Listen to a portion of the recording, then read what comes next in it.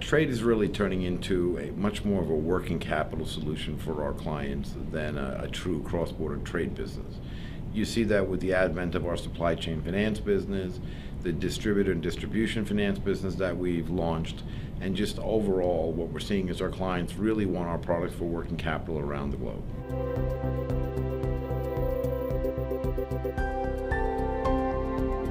Working capital really helps drive their stock valuation.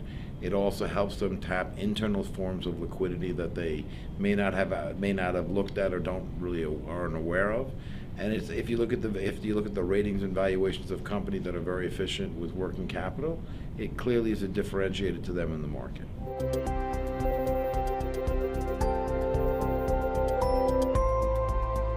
Citi's investing heavily in our supply chain finance products, which we dominate the market. There's a lot of innovation going on in the way that we're looking at underwriting large portfolios of receivables for clients. We're also actively involved in many of the initiatives on blockchain around the world. And then we've also launched OCR for optical character recognition for our trade services business, and we're leading the industry there. So there's a lot of innovation going on. It's not just technology driven. It's also looking at the way you underwrite portfolios and the way you deal with your clients.